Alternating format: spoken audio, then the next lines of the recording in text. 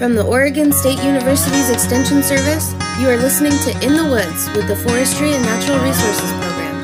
This podcast aims to share the voices of researchers, land managers, and members of the public interested in telling the story of how woodlands provide more than just trees.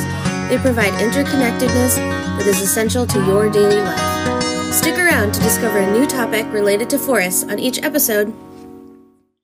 Hey listeners, we just wanted to take a moment to thank you all for listening to In the Woods. We hope you've enjoyed the episodes as much as we've enjoyed being your hosts. Since we started in 2021, we produced 26 episodes covering numerous forestry and natural resource related topics. To help us continue to provide quality and relevant content, we want to hear from you on how we've been doing and get your feedback on our In the Woods podcast series. Do you like the topics we've been covering? Are there topics we are missing that you would like us to cover? How is the quality of the episodes? We have developed a short survey where you can tell us how you feel. Please go to beavs/inthewoods-feedback, that's beav.es/inthewoods-feedback, or visit our website to access the survey. The survey can also be found in this episode's notes. The survey should only take about 5 to 10 minutes to complete, and when finished, you will have the option to be entered into a drawing to win some In the Woods swag. We really need your help, so please take a moment to fill out this survey. The feedback we receive will help not only with improving the podcast, but also help us in forestry and natural resource extension to ensure we are reaching our audiences. From all of us at In the Woods, thank you again for listening. We look forward to bringing you more engaging content on a wide range of topics from guests with diverse backgrounds, experiences, and expertise. All right. Welcome back to In the Woods podcast, presented by the Forestry and Natural Resources Extension Program at Oregon State University. I'm Jacob Putney, Extension Agent Northeast Oregon, and your host for today's episode. I'm excited to be joined today by an Extension colleague, Chal Landgren. Chal is formerly the Christmas tree specialist and the Forestry and Natural Resource Extension Program, as well as a professor in the College of Forestry at Oregon State. He has been with OSU for over 40 years, including 14 years with the Extension Service, and has extensive knowledge and experience working with Christmas trees. Chal, it's great to have you here today. I know you're technically retired, right? OSU just isn't quite ready to let you go, though. Yeah, there's probably two reasons, Jake, that I've retired and still working. One is I keep hoping to refill the position and work with the new person that comes into the job. That's been delayed and postponed. We're hoping that it'll be refilled maybe next year. Don't know quite yet. So I formally retired a year and a half ago, and I've been working half-time or quarter time on an hourly appointment, and I'm trying to complete some research grants that have been funded, and working to keep Judy Kowalski, my technician, working full-time. I'll be fully retired in 7 months, and hopefully we'll have a replacement in tow by that time, but that's yet to be determined. But I've got some projects and enjoy what I'm doing, and just enjoying working part-time. Yeah, I know we are all hoping that we can get that position refilled too. And I'm going to guess that there's a lot of folks that don't realize that the FNR Extension Program even has a Christmas tree specialist, or about all the research that's been done on Christmas trees, like breeding, growth, and pest management. So, Chal, would you tell us a little bit about your background and the things you've worked on over your career? Yeah, and I've got to acknowledge that I've had a lot of help over my 40 years of working with Extension and working on Christmas trees. Mike Bondi, Rick Fletcher, John Hart, Gary Chastagner, Steve Webster, and hundreds of grower cooperators have helped over my career. You know, in terms of my background, Jake, I was a forestry major in college, and then went back and got an MBA in business. I worked for the U.S. Forest Service for 3 years out of a little town in California named Platina. Started with FNR Extension in 1980, working in Columbia County, Oregon, and in Cowlitz County, Washington. Then in 1982, in terms of the Christmas tree direction, my wife went back to work on a master's, and I was left with a lot of extra time on my hands. So we bought 14 acres of ground and had to make the decision of did we want to grow apples or Christmas trees? So we decided to grow Christmas trees on 5 acres of the property, and it sort of that's what has piqued my interest, ever since 1981 or 1982 in growing Christmas trees, was starting our own little farm. Some of the projects that I've been working on with others over the last 40 years are one of the longest projects that we've been working on forever has been genetic improvement. We've been moving away from wild collections of seed to seed orchards for Douglas fir, noble fir, Turkish fir, Nordman fir, Trojan fir, and have been working on seed collections in the Republic of Georgia and in Turkey, and in trying to establish seed orchards across Oregon and Washington to improve the genetic makeup of Christmas trees. The other area that I've been working on with others over the years has been nutrient management. So when I started with Extension, we were using kind of a modified nutrient management guide that was used in filberts and apples. So over the years, with help of others, we've developed guidelines that are specific to individual species, particularly Douglas fir and noble fir, where we've refined our nutrient management guidelines to those species, and have developed a lot of tools for growers to use to grow a better tree. Seems like with any kind of forestry or natural resource effort, there's always pests. And in Christmas trees, every few years, it seems like we have a new problem develop. When I first started, Swiss needlecast was a developing problem on Douglas fir.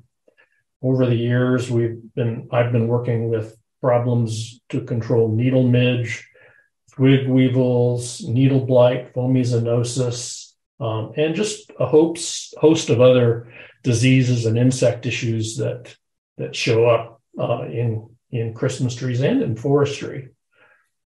A recent being probably the last 5 years, is related to climate change, where we've been having very hot and dry summers. So seedling survival, particularly with noble fir, has been problematic in the Willamette Valley. Some years we've had up to 90% mortality of noble fir on that first year planting. So we've been trying different things to improve seedling survival, which is important in Christmas trees, because like forestry, very few properties have access to irrigation. Mm-hmm. Another area that we've worked with is sustainability. We've been working with projects to look at ways to minimize the need to use insecticides, particularly on species like noble fir and grand fir. So have been looking at introducing predator beneficial insects into fields, trying to see if there's some ways we can minimize the use of pesticides.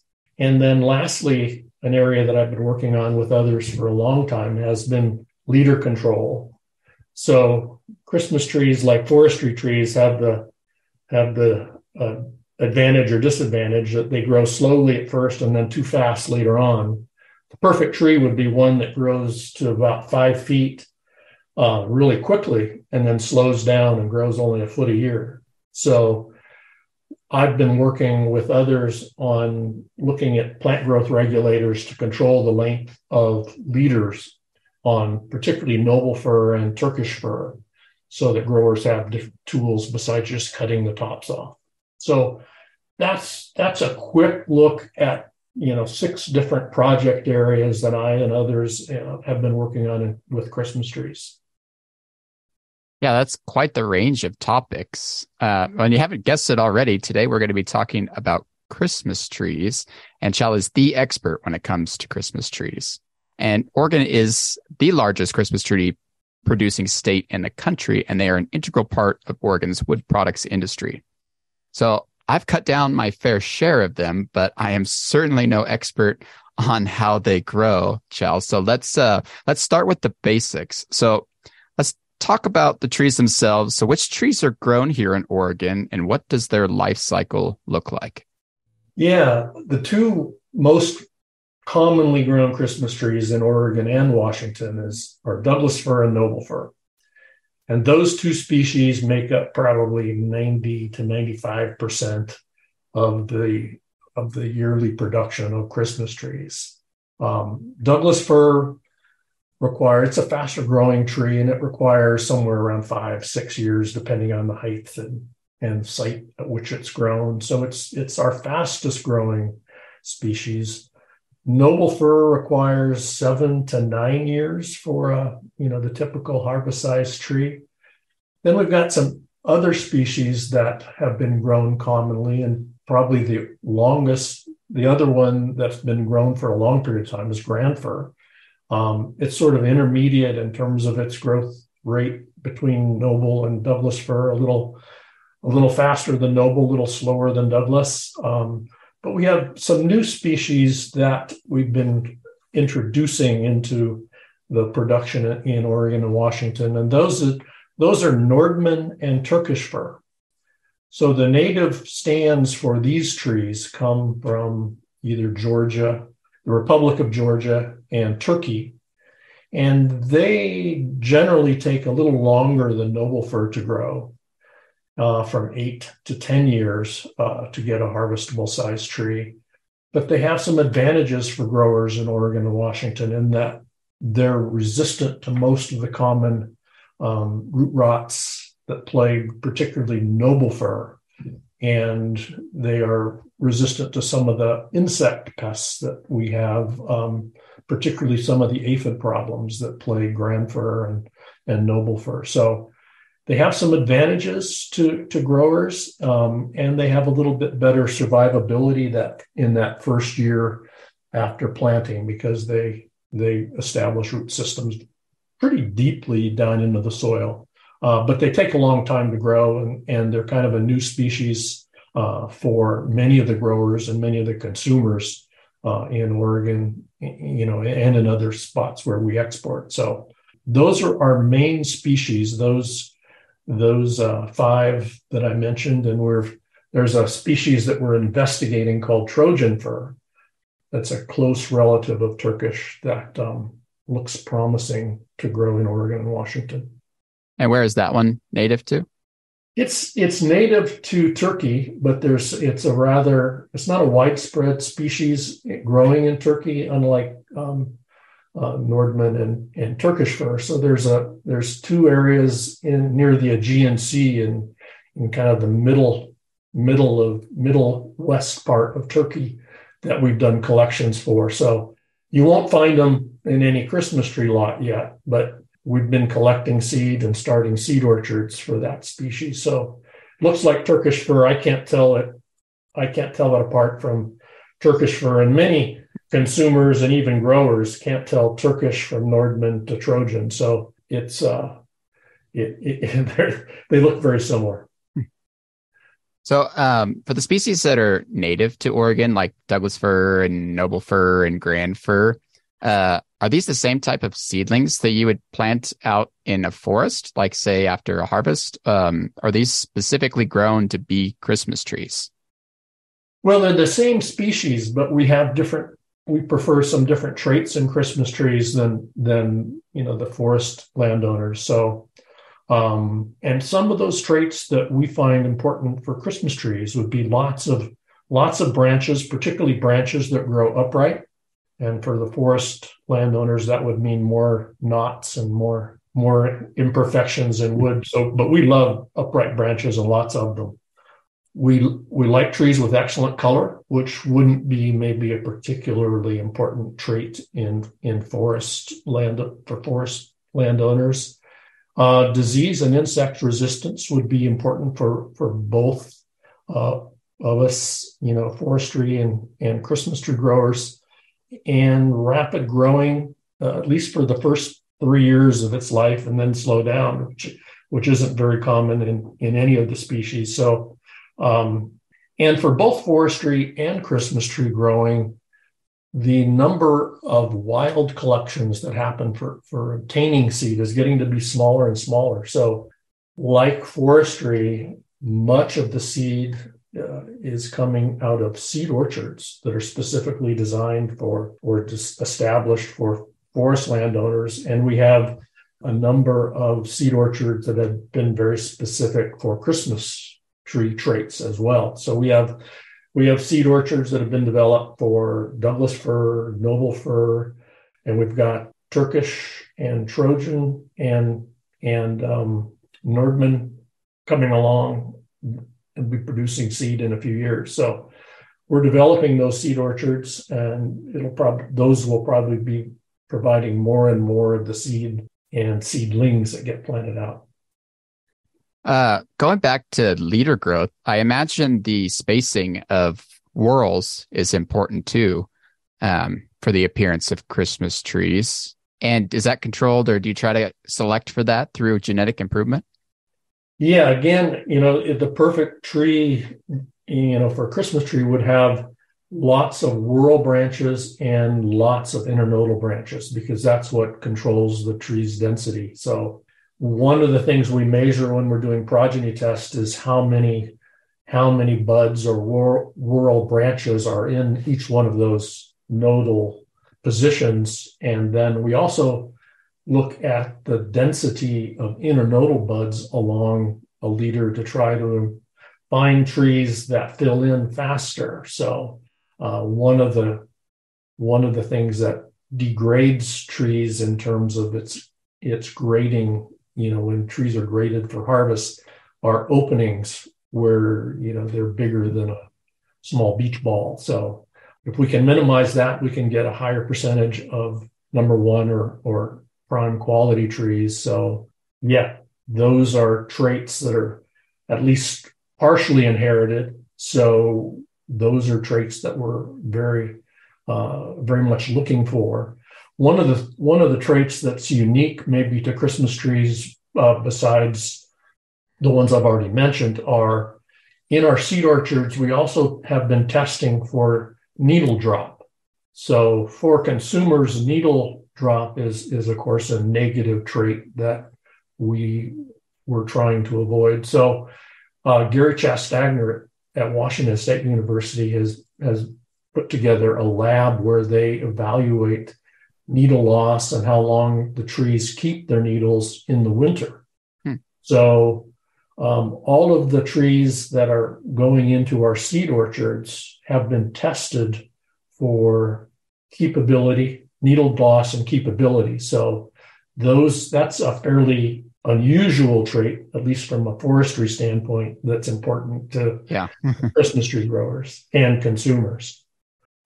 Let's go through a typical Christmas tree farm here in Oregon. How does one get started, and what does the management system look like?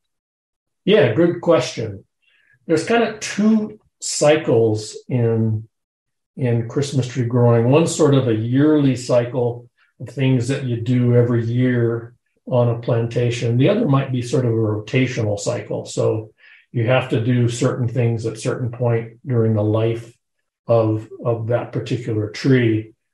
So in the yearly cycle, if we start with sort of planting, that usually takes place, in February or March, although growers are investigating doing some fall planting to try to mitigate some of the dry summer concerns. So planting February, March, and there's kind of a progression that something needs to happen on a farm every quarter. So if we look at planting in winter, weed control would often be the next yearly activity that growers engage in, either mowing or some sort of herbicide application to control weeds. Some species like grand fir and in some cases noble fir, there'll be insect and some disease control measures that have to be conducted, usually right at bud break. And those would be things like some of the needle cast diseases. The treatments that growers use for those are preventative. In other words, you have to get the spray on before the disease hits. So you have to be ahead of the game with some of these disease, particularly things like Swiss needle cast and rust disease. And it pays to be ahead of some of the aphid and insect damages that may occur or may not occur. Those are sort of a if needed kind of scenario. And in late summer, on trees that are getting too wide or growing too fast, growers start shearing and doing leader control. And that usually happens at the point where maybe for Douglas fir, it'll be in year 2, or for noble fir in year 3, you'll start shearing the sides with shearing knives or clippers, or even hand pruning. And then when the tree gets to be about 4.5 to 5 feet tall, growers will start keeping the leader from getting too tall. And that keeps the tree from developing too many holes or openings and improves the grade. So that's kind of the yearly cycle. The rotational cycle is going to be longer, depending on the species and the height that you want to be selling trees at. But again, that would start with planting. And then the activities that are commonly done would be in years 2, 3, and 4, growers are pruning off the bottom branches on the tree so that there's a handle to put in the tree stands for the consumers and an open spot for cutting the tree down, and it improves the air circulation, which mitigates some of the disease problems on trees. So that basal pruning will start in years 2 and 3, sometimes into year 4. Shearing again will take place beginning in the 2nd or 3rd year of a tree's life. And then towards the end, before harvest will occur over usually about a 2 to 3 year period for Christmas tree growers. So harvest is taking place right now.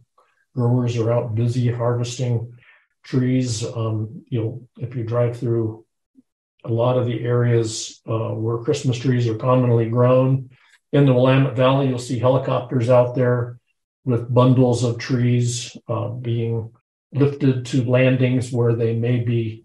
At some fields they may be baled before they're helicoptered. In many fields, the helicopter will take the tree bales to a site where the trees will be wrapped, and then starting shipping is going on now. You'll start seeing trucks go down the road for shipping.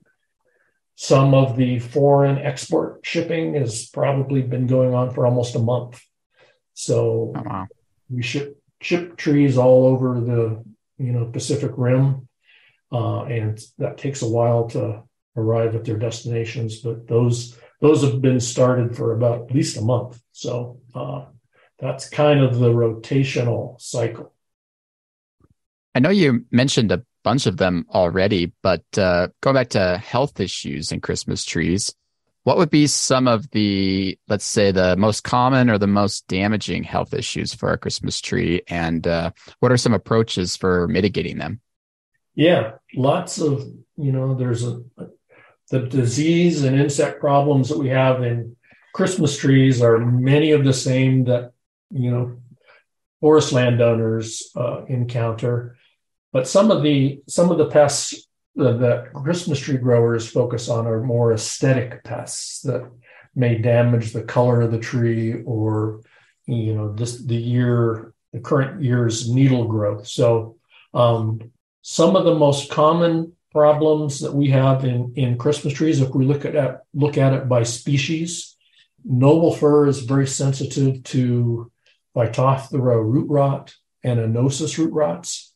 So those are two main production maladies that Christmas tree growers face. The cure sometimes just simply means that you have to either try to eliminate the disease potential or try to grow something else. So if a field is wet, for example, noble fir will often succumb to phytophthora root rot. So if the field is wet, growers can do things like improve the drainage by tiling the field.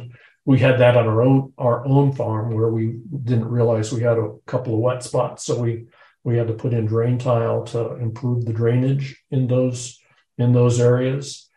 Oftentimes, growers of noble fir realize that anosis root rot, which is a common forest disease, gets into the field, and so growers may look at doing 2 rotations, let's say, of noble fir, and then either switching to a different species for a couple rotations or trying to remove the old stumps. So they'll go in with big rakes or root ball removing equipment to get rid of those old stumps to be able to plant noble fir after 2 rotations. So those 2 diseases are pretty common in noble fir fields. Growers of species like grand fir, they're often subject to some of the aphid pests, so they're looking at mitigating some of that problem by spraying. There's also some canker diseases that affect grand fir uniquely, or white fir, that if they get started, growers have to work on either pruning out branches or removing the entire tree. So diseases, we have rust diseases that have alternate hosts, maybe fireweed or wild currant, and cottonwood. So those diseases, there are sprays that you can mitigate the rust problem with, or you can look at removing some of the host plants that harbor the alternate life cycle for those pests. Then we have issues with some of the needlecast diseases like Swiss needlecast and rab decline, where growers can spray, but anything growers can do to improve air circulation in their fields and try to mitigate the problem is helpful. Then we have things that sort of develop out of the blue. Twig weevils have been an issue in some species the last few years.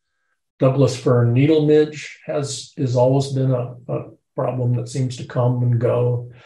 So growers have to be on the alert for a lot of these problems, particularly right when the tree is breaking bud, because some of the pests and some of the diseases you have to prevent the infection before it happens. So those are just the range of issues that disease and insects cause.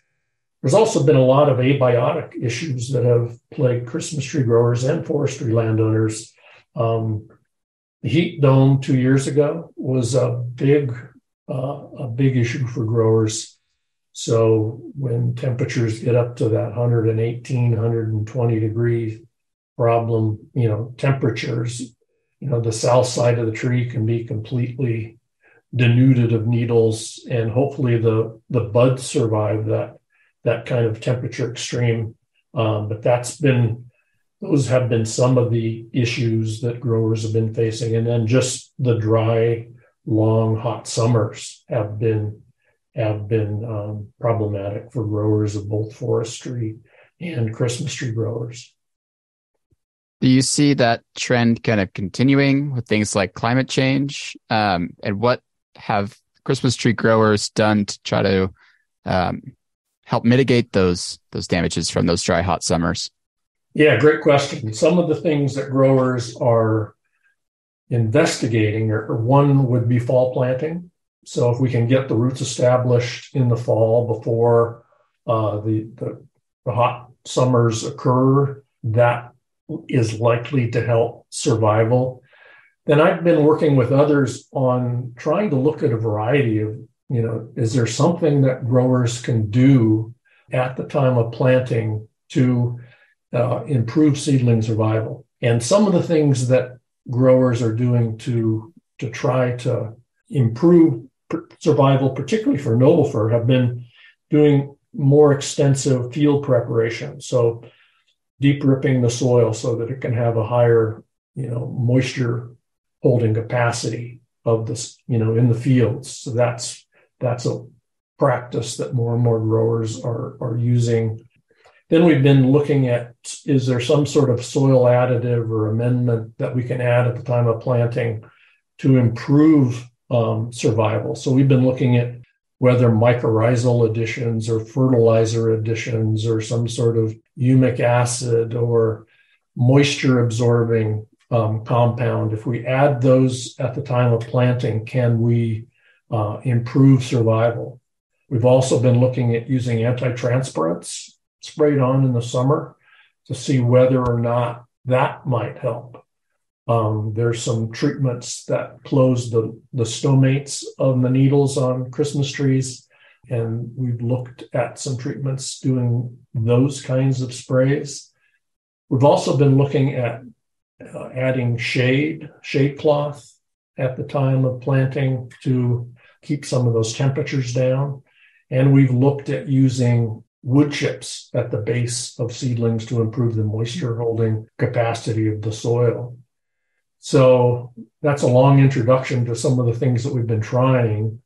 What we've found that seems to be effective have been largely the wood chips has been probably the most effective treatment at the time of planting.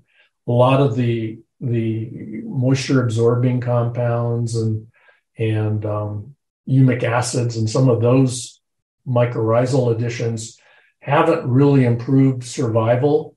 They may have an impact on a little bit better growth, fertilizer in particular. But to improve survival, it seems like the wood chips and shading have been the most consistent additions that we can do in Christmas trees, and it probably work. I suspect it would work in forestry as well. So we've improved.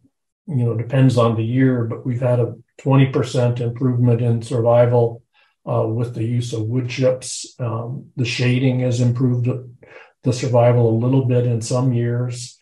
The anti-transpirant sprays haven't made any difference to survival in our trials anyway. So those are some of the treatments that have been useful. We've also been looking at, are there cheaper ways to provide water to the trees for just that first year of growth? So growers have been very creative in looking at different types of drip irrigation systems that they can work off of tanks, and just simply working out tree basins around the tree where you can drive tractors through your field and fill those basins with water once or twice a growing season, because nothing works like water to help survive a dry hard summer. Yeah. I mean, if we could get 1 or 2 rainfall events during the summer, we'd be blessed. I imagine the wood chips are one of the more cost-effective approaches too. And some of those fertilizers or sprays.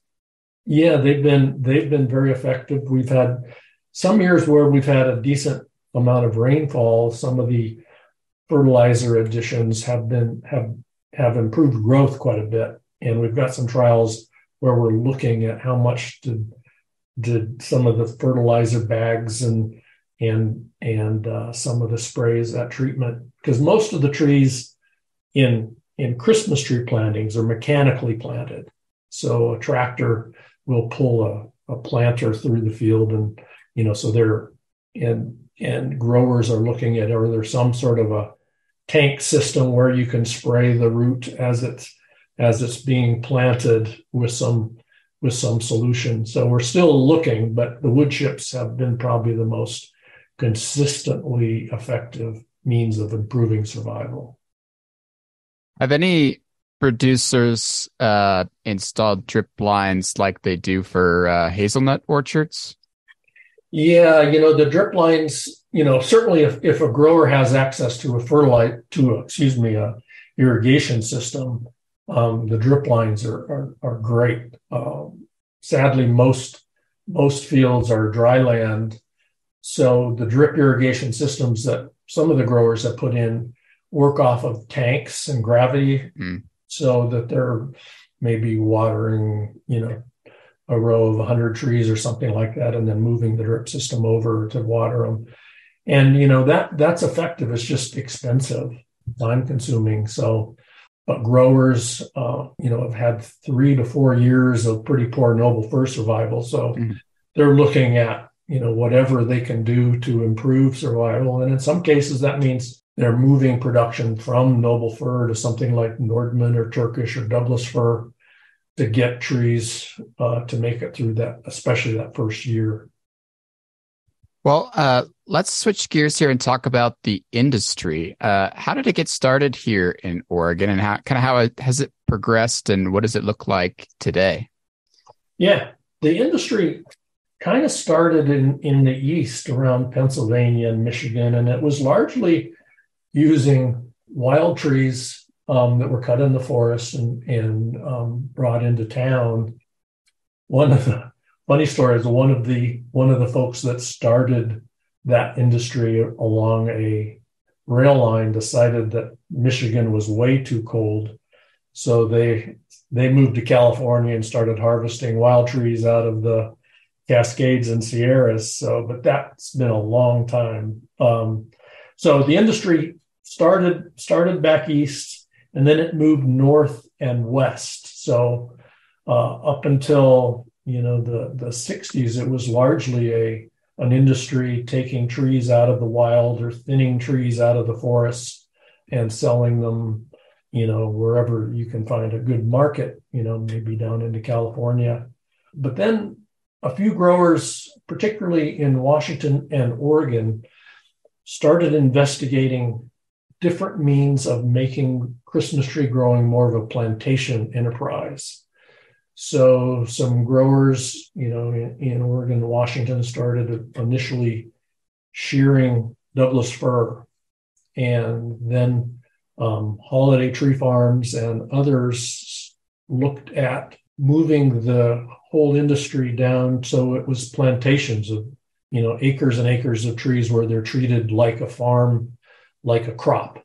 So, in the probably 50s, Shelton, Washington was the center of Christmas tree production because they have sandy soils and the tree grows slowly naturally. And this was largely with Douglas fir. But as time moved on, growers investigated shearing and fertilizing and machine planting, and the industry moved to Oregon, kind of around Corvallis. And then growers started investigating doing the same thing for noble fir. It was largely a forest harvest crop and thinning. So growers, one of the bigger plantations started at Noble Mountain outside of Salem, started by Crown Zellerback. Wow. And so there's thousands of acres of production of noble fir that Crown Zellerback sold out to some innovative growers out of Salem and Washington. So started with Douglas fir being kind of plantation grown, and then has moved to noble fir. And right now, Oregon is still the largest producer in the country, and we're harvesting, depends on the year, but right now it's right around, 3.5 million trees a year. Wow. And most of those are Douglas fir and noble fir. Washington is in about 5th place, but South Carolina and Michigan and Pennsylvania are producing quite a few trees, and North Carolina is right now producing lots of Fraser fir. And hopefully we won't lose our number one spot to North Carolina, but they've been successful in growing some Fraser fir and shipping that all across the East. So the markets for Oregon grown Christmas trees or Washington, Southern California and the Southwest are our largest kind of shipping markets, where we ship to stores outside of Oregon and Washington. Mexico is our largest export destination. I think we're shipping somewhere in the neighborhood of about 600,000 trees into Mexico. And then there's a whole host countries along the Pacific Rim and Hawaii that we're shipping trees into. Yeah. So of those, 3.5 million trees, how many of those are sold here, like locally or like a U-cut? Or how many of them get exported? You said 600,000 go to Mexico. Do they go to any other countries? Or is it mostly around the Pacific Rim? It'd be mostly the Pacific Rim. I mean, there are trees that probably get shipped to almost every state in the country, but once we get past, somewhere around the Mississippi, it gets pretty expensive to ship noble fir across the country, and Fraser and balsam fir, are probably the big trees back east. U-cut farms, and local farms are very important to our Oregon production, but we produce more trees than we can use in Oregon. So shipping out of state's important. Yeah. For the industry. And you have your own Christmas tree farm, right? So if someone was interested in starting a farm of their own, what advice would you give them? Probably one of the best pieces of advice I got when I was starting was I volunteered my services as an apprentice to some neighboring Christmas tree growers. So, I could work with one of the producers and learn a little bit about harvesting, and another one to learn a little bit about shearing and managing a farm. And so if you have the opportunity to volunteer or an apprentice with a neighbor, that's probably a great way to learn. Our little farm is about 5 acres, and it's probably largely a 5-acre experiment. So rather than trying some of the crazy ideas that we come up with to grow trees, I'll try them on our little farm first and see if they work before subjecting other people to some of these ideas. So, I've got lots of different experimental ideas, many of which don't work out. So it provides a little bit of extra credibility to do work on with other growers. So that's been a great way to learn. If growers are looking for information about what to do, I've got a lot of information that Judy Kowalski has helped put up on our website at North Willamette from, all the publications that OSU has on growing trees, our nutrient management guide, the Pacific Northwest handbooks about insects and disease and weed control are you can access through the website. We've got videos on shearing and managing particularly noble fir and Douglas fir, publications on growing Douglas fir and noble fir and the common species that we grow in the Northwest, and some information about results of progeny tests and web presentations that we've done for Christmas tree growers are available on that website. So look at doing some apprenticing with neighbors and getting some background reading on how to grow the trees, and then plan ahead, because seedlings are getting harder and harder to come by. It's very rare now where you can say in February that you think you might want to grow trees and find some seedlings. So you almost have to plan 2 to 3 years ahead in terms of ordering trees. So take some planning and some preparation. Yeah, we'll make sure to get those resources linked to this episode. But yeah, I agree. Nothing can really beat that firsthand experience either. Yeah. It really helped me in knowing what was coming down the pike in terms of harvesting and whatnot. So I know you mentioned a lot of the research that you've worked on, but what is the current research today? What is the big topic that researchers are focused on when it comes to Christmas trees? In terms of what I'm working specifically on, we've got trials looking at fall planting, and compared to spring winter planting. We're still continuing to look at methods of mitigating the excessive heat and dry summers on noble fir. So we're going to be putting in some new trials this next spring. And we're finishing up a project where we're looking at some new species of particularly Nordman fir and some Trojan fir. So those are being grown up at a nursery in Washington. So we'll be planting those out this next spring and following those through a rotation. So those are some of the seed that we collected in trips to Georgia and Turkey that we'll be following to see if we can find some trees that are better than the ones we have here now. But those, seed orchards from those trees will be quite a few years away. Mm. Well, we're just about out of time here, so we're nearing the end. But I want to make sure we don't miss anything. Do you have any parting thoughts on Christmas trees, management, the industry, or what's next, the future? Well, in terms of my hope is to get my position by somebody before I depart the scene. The whole area of genetic improvement spans people's careers. So yeah.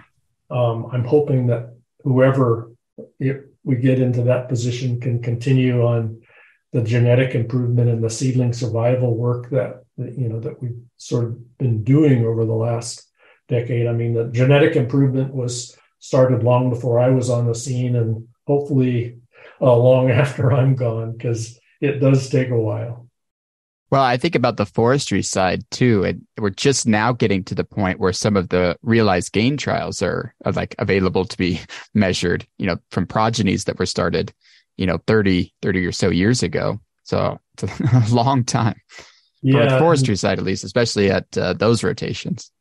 Yeah. We have shorter rotation periods, but it still takes as long to get developed. So it's not quick. I mean, no. Some grower, we had hopes of things like somatic embryogenesis, where we could multiply individual seeds into, whole plantations, but that's never has worked out to be cost effective. We were looking at rooted cuttings being important for Douglas fir, but all of the years I've been working, it still comes down to seed orchards and having seed to be able to produce nice looking trees. So I think we'll be there for a while. Well, Christmas trees are a huge part of the forest and wood products industry in Oregon. So thank you so much for sharing your expertise with us today, Chal. With Christmas right around the corner, we thought this would be a fun episode for those interested in this holiday's tradition.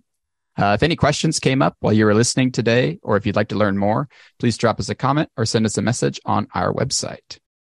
As usual, we have to conclude each episode with what we call our lightning round, or a few questions that we ask each of our guests.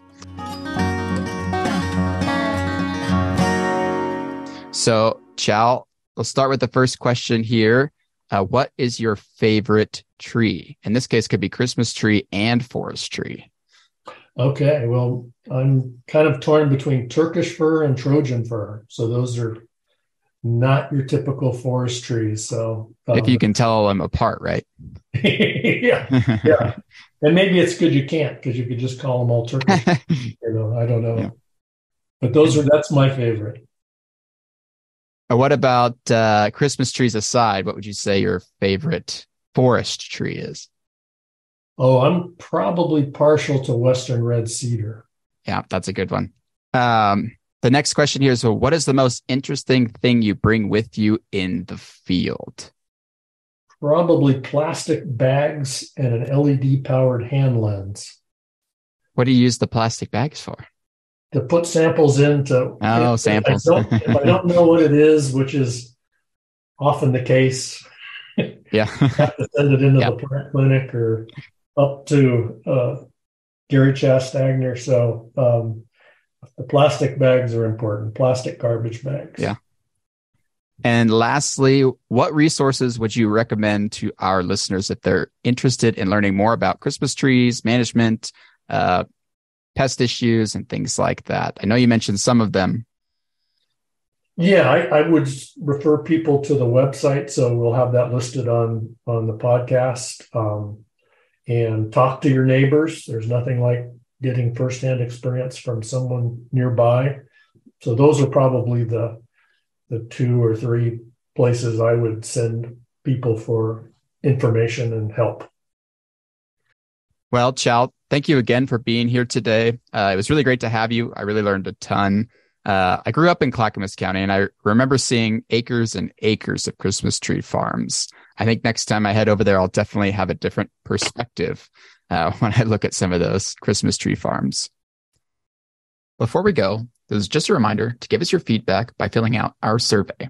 The survey can be found at beavs/inthewoods-feedback. That's beav.es/inthewoods-feedback. The survey can also be found on our website. Well, this concludes another episode of In the Woods. Thank you all so much for listening. Don't forget to subscribe, and we will see you all next time. Thank you so much for listening. Show notes with links mentioned on each episode are available on our website, inthewoodspodcast.com. We would love to hear from you. Visit the Tell Us What You Think tab on our website to leave us a comment, suggest a guest or topic, or ask a question that can be featured in a future episode. And also, give us your feedback by filling out our survey. In the Woods was created by Lauren Grand, Jacob Putney, Carrie Berger, Jason O'Brien, and Stephen Fitzgerald, who are all members of the Oregon State University Forestry and Natural Resources Extension Team. Episodes are edited and produced by Kellen Soriano. Music for In the Woods was composed by Jeffrey Hino, and graphic design was created by Christina Freehoff. We hope you enjoyed the episode, and we can't wait to talk to you again next month. Until then, what's in your woods?